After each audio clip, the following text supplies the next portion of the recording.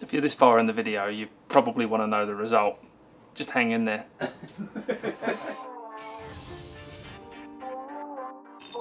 Welcome to Cool Club's headquarters. I'm here with Mark Timms. We are going to look into these AI putters. We just have to know how good they really are.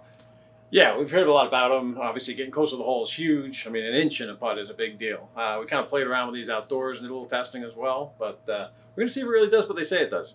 Well, we are the science experts. We have got our own putting lab, indoors, perfect surface. We've got a putting robot, a la Mark Timms special. Right. So we're trying to get all the variables out, right? So we're actually holding the thing back. We're actually holding to make sure it's not vibrating at all when we let go. It's just free flowing. We're using an electric magnet to release it, so the release is exactly the same each time. We've got a little jig on top to mark so we can go, center, go toe, and heel. We're going to probably do a really more in-depth test when we build a bigger lab, but definitely want to see, as you miss hit off the center and the toe and the heel, how consistent is the distance, which is pretty important in putting. So Callaway's whole story is they finally got to use the AI robot on putting rather than drivers and irons. Right. This is on some short game stuff, arguably the most important section of the game. Yeah, by far. Where inches matter, right? Right. So if this works, it's going to make some huge differences to your pros, but also to the average golfer who mishits the putter more often. Hopefully they're going to see some great results, and hopefully we're able to demonstrate it here today. We've got a couple of guys here that are going to watch it. Justin, do you think this is going to work? We're going to find out. That's a really safe bet. On the fence. Matt? I'm very curious. I'm very optimistic, though. Okay. Mark? I'm optimistic we'll see something. I kind of looked at, we cheated a little bit, we just saw it outdoors and stuff, but yeah, I think we're going to see something.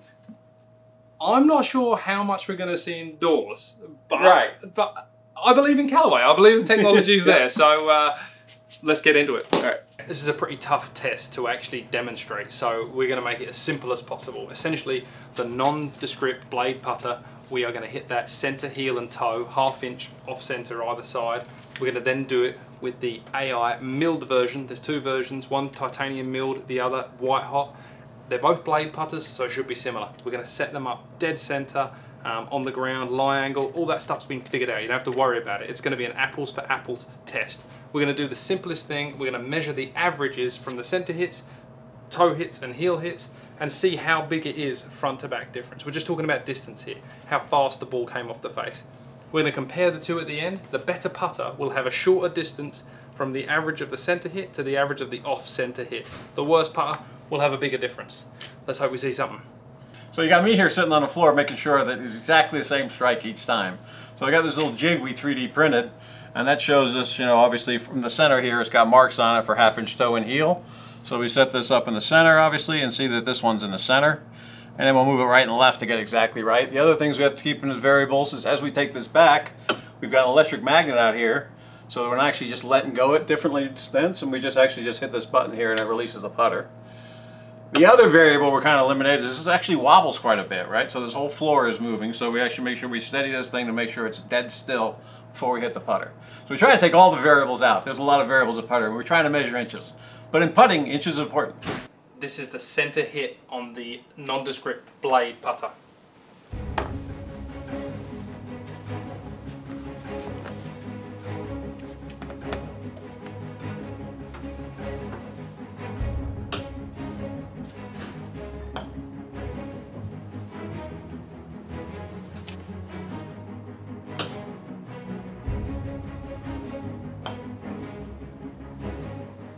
All right, let's get the average of those.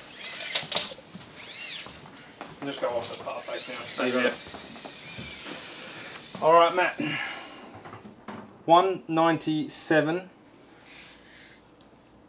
202 and a half, 202 and 3/4. But that much difference? Okay, so the average for the center hit was 200.75 inches from the putter. Let's take a look at the toe hits.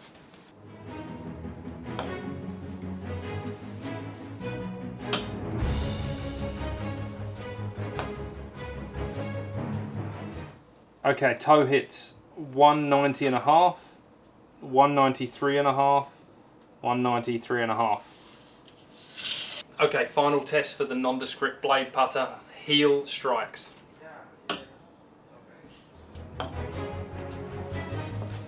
That's all pretty consistent. It's quite a bit shorter, isn't it? I don't know. All right, heel hits 190 and a quarter, 192, 193 and a half. So to try and make this easier, we're trying to give you a visual representation of what just happened there as an average. So if you take a look at this first ball here, this is the average center hit at 200.75 inches. We've got the average toe hit at 192.5, and then we've got the average heel hit at 191.91. So that basically is an 8.8 inch difference from the center struck shot to the worst hit. Now, with this A.i putter, well, we're hoping that gap cuts at least in half. Maybe.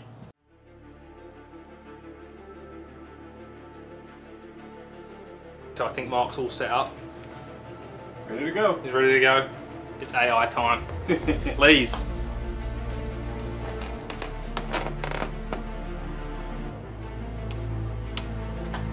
So while Mark's hitting here, other thing we did notice is that the A.i face is actually a little hotter off the face than the standard blade putter. Just something interesting.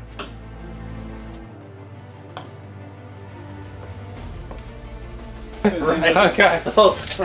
Yeah, pretty good grouping. 200 and a quarter, 200 and a quarter, and 202.5. Proofs to the put in, we're just about to hit the toe strikes with the A.i putter. Ready to roll.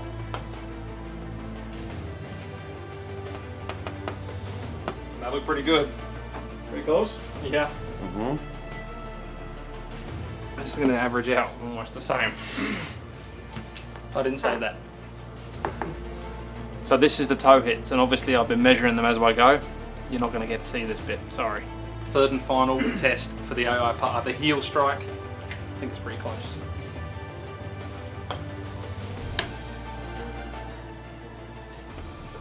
It's gone as far as the up. I won't say it. I won't say it.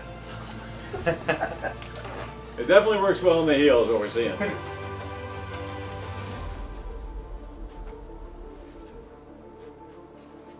If you're this far in the video, you probably want to know the result. Just hang in there. All right, well, I'm going to kind of reveal the results, but it goes a little deeper than what this actually is right now. So the center hit average of the A.i putter was 201 inches. The toe hit 199.66. The heel hit 198.58. We tried to do a visual representation on the ruler here, but it got a little tight. And if this doesn't tell you the answer, then nothing will. There is 2.42 inches of difference between the center shot and the worst off-center shot. And Matt, correct me, because I think I misspoke earlier. We had 8.84? 8.84.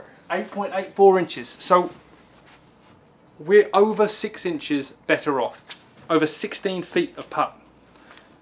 Average tour length is 32, so... We're going to double this. All of a sudden, you've missed your putt by 5 inches with one and 16 inches with another. Yeah. It's the difference between a gimme and not a gimme, right? The or science going is in there. or not going in. We've just demonstrated on a 16-foot green with a pretty decent scientific test. We may go harder. Mark's got some ideas with Dr. Mace. We're going to do some proper we're going to do some statistical data, and we'll crunch those numbers and we'll get you some real stuff. But this is pretty compelling. What putter do you think you're going to play? A.i. I'm in. A.i. Yeah, I got to figure out how to make a long version, but yeah, I don't see any reason not to. You got two problems. You got to figure out how to get a long version. Maybe find some more place in the store to start stocking A.i putters, because we're going to sell a lot of these things.